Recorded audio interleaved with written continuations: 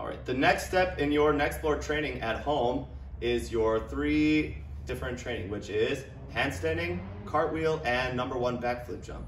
So every one of these you have to practice more than 30 times every single day. With #1 is your vault step and handstand.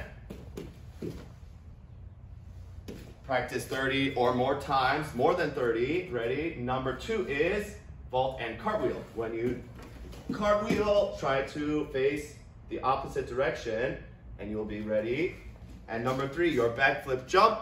#1 is hands up. Make sure they're relaxed. Don't throw it back. You need to chest straight and jump.